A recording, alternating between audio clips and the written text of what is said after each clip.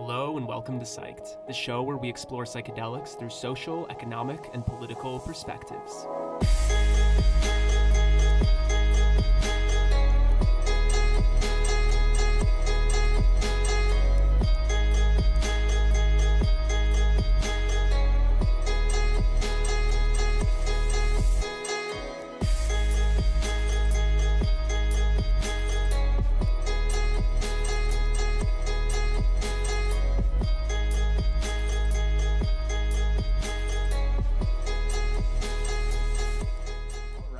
Let's see, next speaker.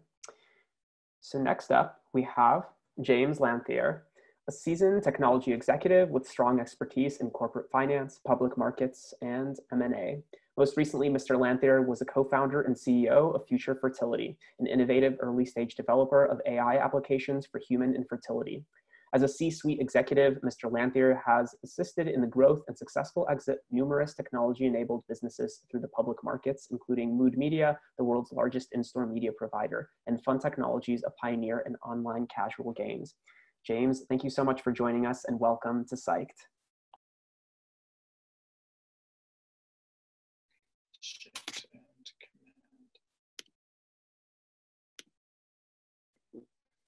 Hi, can you hear me? Yep, you're good. Okay, super. Yeah, thank you so much for having me and really enjoyed listening to the other panelists so far. A great group of speakers. I know we're running a little over. I'll try to keep this talk on the shorter side. So I'm the CEO of a business called Mindset Pharma. Mindset is a drug discovery business that's focused on developing new psychedelic drugs. And I'm going to talk about why we believe that new psychedelic drug discovery is critically important to the overall development of psychedelic medicine space. First of all, I think it's useful to talk about what we mean when we say drug discovery. When we talk about rational or structural drug design, we're talking about applying modern medicinal chemistry to known compounds or to known structures to try to advance them and to improve on them for the purposes of making better medications. And that's what we're trying to do. And it's an old example, but a great example, and one that I think is instructive for us in the space, in the psychedelic space, is aspirin. So if you go all the way back to the ancient Egyptians, there's records of people using the willow bark to relieve their pain. Go on to the ancient Greeks, and you have Hippocrates, writing about tea being made from the bark of the willow tree. And, people are puking their guts out from drinking this stuff, but they're living in a world with, really no alternatives for pain relief. So it's probably an acceptable trade-off. But we have to jump, all the way forward to the 19th century where, the science starts to come around, where, scientists can actually start to get at the question of kind of why and how, the willow tree is helpful for pain. But even then it takes, 70 years for the French and German chemists studying, the chemistry to go from salicin to salicylic acid. And in their trials around salicylic acid, they managed to put a bunch of people in comas, which is obviously, not a great outcome for clinical trials. And then eventually to develop acetylsalicylic acid as a way to deal with the puking and the comas, but still relieving, people's pain.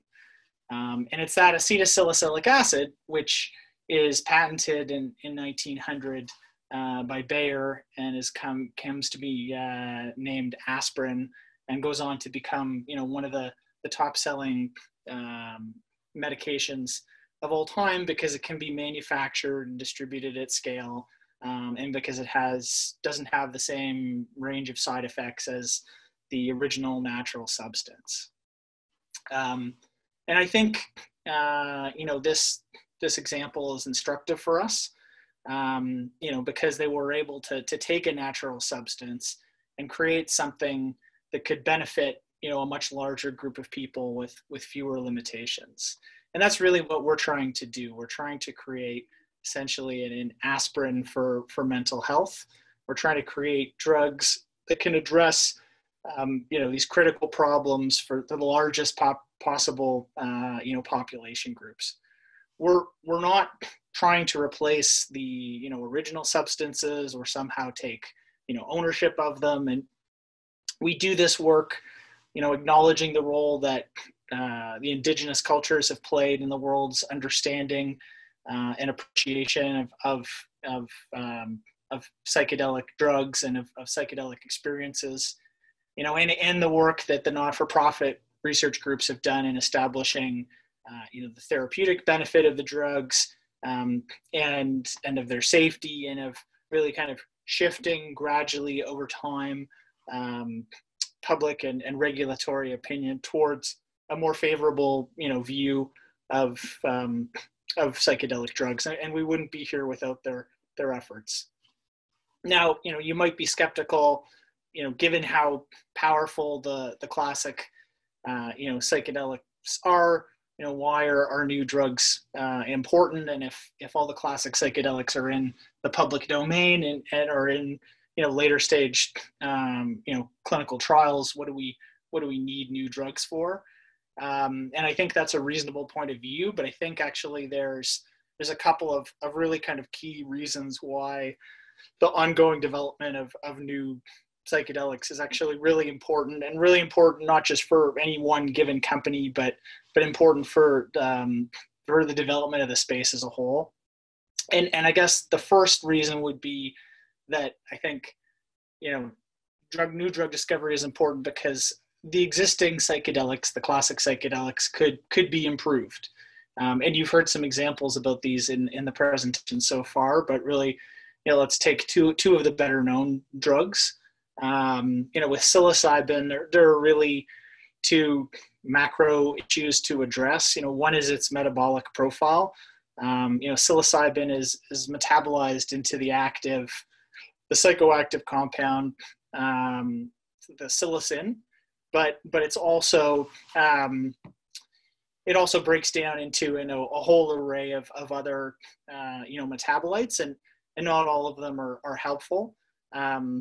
There's likely fast and slow metabolizers of psilocybin and psilocin, which is going to make it really difficult to find the right dose for all patients. And an ideal version of psilocybin would address this issue.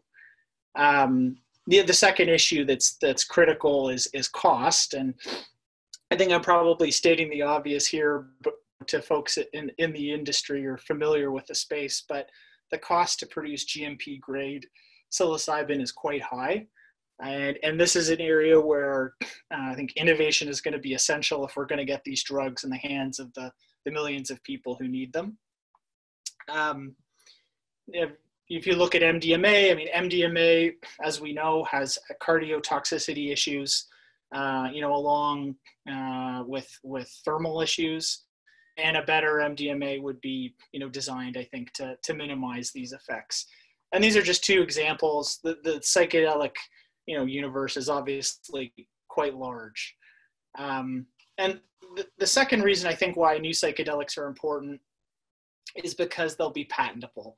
And patentable drugs really are I know it's a difficult word, but I think they're necessary to attract the capital, which is needed to move the space forward. And it may seem anathema to a lot of people in the space, and I understand that, but the psychedelic space really does need big pharma dollars and expertise to actually move it forward. The not-for-profit groups have done an incredible job, but we're probably at a point where private sector investment can really act as a force multiplier on their efforts and really move it forward. The pharmaceutical industry has the expertise in later stage clinical trials that are obviously critical to getting regulatory approval. But they also, are experts in every part of the value chain and taking a drug from, from ideation all the way to market and getting it into physicians' hands and getting, them to use it. And they have the balance sheet to support these activities. But all of it really is predicated on them selling drugs with intellectual property rights. As much as psilocybin is a breakthrough drug, I don't think, we'll see when IP protected drugs come to market. That's when you'll really see, pharmaceutical companies, move with conviction. And I believe that, the existence of differentiated, unique psychedelics is really going to be, the turning point in the market. And I think if you think about the mission that we're on, and it's been said before, but really whatever we can do to get these drugs, whether it's the classic drugs or their analogs into the market faster, is absolutely essential. The mental health indications that these drugs seem to treat affect huge swaths of the world's population. People with chronic depression take their own lives every day, and these drugs have the potential to avert these deaths. The third reason why I think psychedelic drug discovery is important is because the new drugs will actually help the entire space and will help legitimize the original substances. We're still living in the shadow of Richard Nixon and Ronald Reagan, who lumped these drugs into the same category as drugs that were, horrifically, destructive for people. And because of that, misguided effort, there's a lasting stigma to them that's, not easily, overcome. I think there's a large middle ground of people who, are open to being won over on the idea of using a psychedelic to cure a mental health problem, but they're going to take their cues from regulators and scientists. So the more scientific work that goes into pushing the advancement of new drugs and the development of new drugs, I think will all lend itself to legitimizing the entire universe and the original substances. And I guess lastly, new drug discovery is really important because we've only just begun. By necessity, the last few decades of research started with the well-known psychedelics. As we know, there's many more psychedelics out there, and there's no reason to limit our research to them. For PTSD, for example, who's not to say that there isn't, a better version of MDMA or a better version of a different psychedelic that couldn't do a better job of treating it. The drugs are so potent that, improved versions of any of them could represent, not only a great leap forward for mental health, but for, other indications that haven't been studied yet either. So just a little bit about Mindset. Our mission is to develop and discover new psychedelic drugs, and we were established by people who've spent their whole careers in discovering and developing new drugs. So Dr. Malik Slassi is our medicinal chemist. Dr. Slassi has over 30 years of experience successfully identifying small molecule drug candidates across many different therapeutic areas. Joseph Rujo is our chief scientist. Joseph is the CEO and the founder of Intervivo Solutions. So the other side of the coin of kind of the drug development process. They're a top translational animal model, CRO, and he has decades of experience assisting businesses through the preclinical drug development process with a specialization in CNS drugs. And between the two of them, they've identified and patented hundreds of novel chemical entities that have seen their way into becoming new drugs, and have seen lots of different approaches for applying rational drug design to try to improve on existing drugs and improve outcomes. And so where we are today, is that based on some of their insights, we filed some patent applications on some novel chemical structures that are broadly inspired by psilocybin, but are designed to more specifically target the key receptors for psychedelic activity. We've synthesized a group of compounds under those applications and are moving them through preclinical testing. And what's really exciting, based on these tests and the data that we're getting, we have some good reasons to believe that they're going to be significantly more potent than psilocybin itself. So potentially could deliver a psychedelic experience with a lower dosage. These are really promising early results. We're hoping to share some more information about them soon.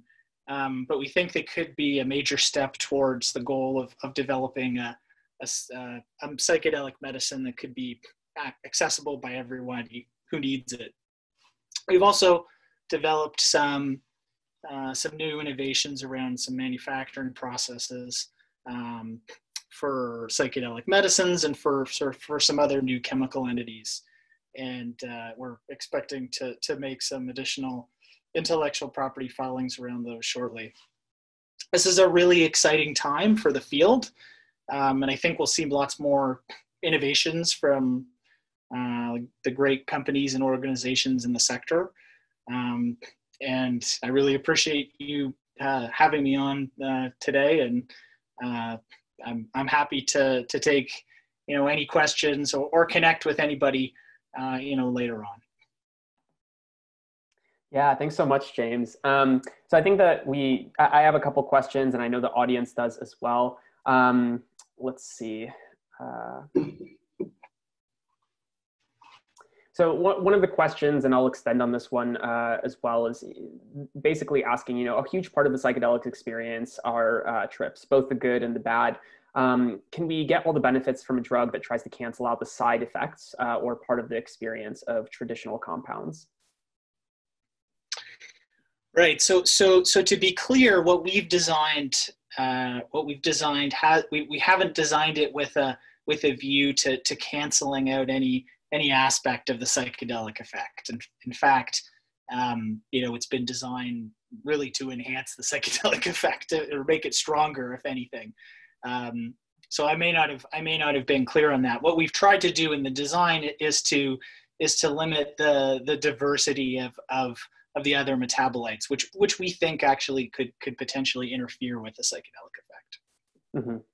I want to extend on that question a little bit by asking, one of the things that you mentioned at the beginning was, vomiting, for instance. This is something that we see, especially with indigenous rituals, indigenous plant medicines, where in those cases, the vomiting is actually seen as part of the experience as well as part of the healing process of being able to physically purge the trauma that's within you. I'm wondering if you have ideas for, how can we design trials to really be able to see, how much of an aspect does something like vomiting play in the reduction of trauma without necessarily, changing the compounds too significantly and really being able to make good comparisons to see what is and is not effective in the experience?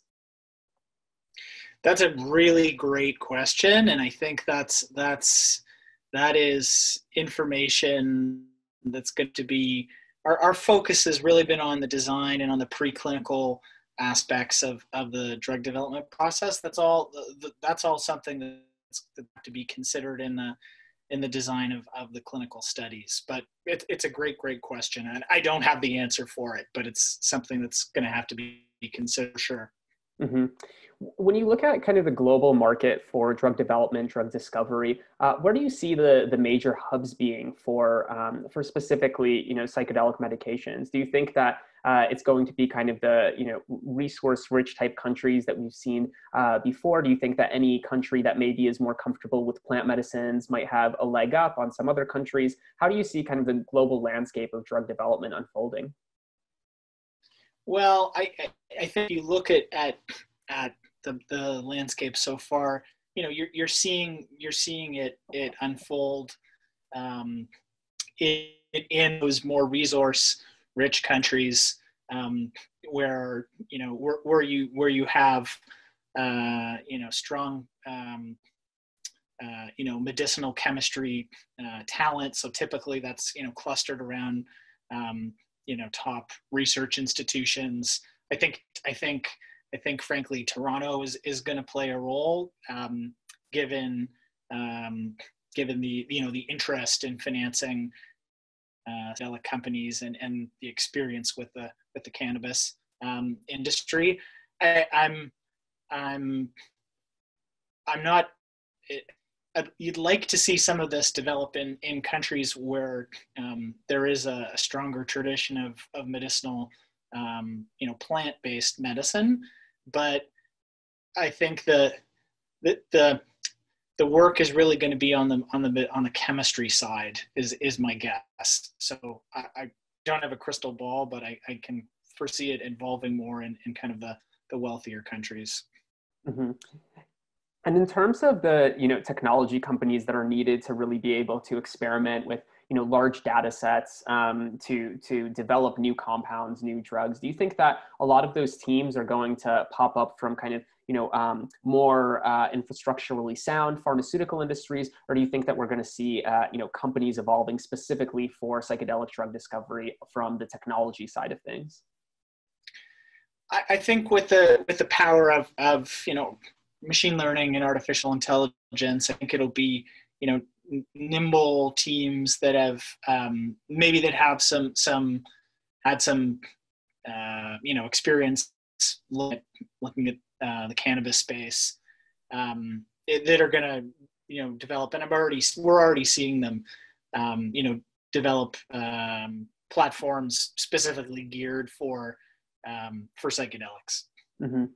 Well, one question from the audience is, it seems that a lot of the work that you're doing is similar to MindMed, for instance, or another one of these types of large companies. What the audience member is wondering is, how is Mindset Pharma different from that in a variety of ways? Well, great question. So I guess where we would differ is really our work is on the upfront, the upfront drug design point. A lot of the other companies in the space aren't necessarily focused, or haven't necessarily been focused on actually the upfront, IP creation piece. So we've filed a couple of, as I said, we've filed some patent applications on some novel chemical entities. We're expecting to file more. We don't see ourselves necessarily as building out the infrastructure to take these compound designs through later stage clinical trials.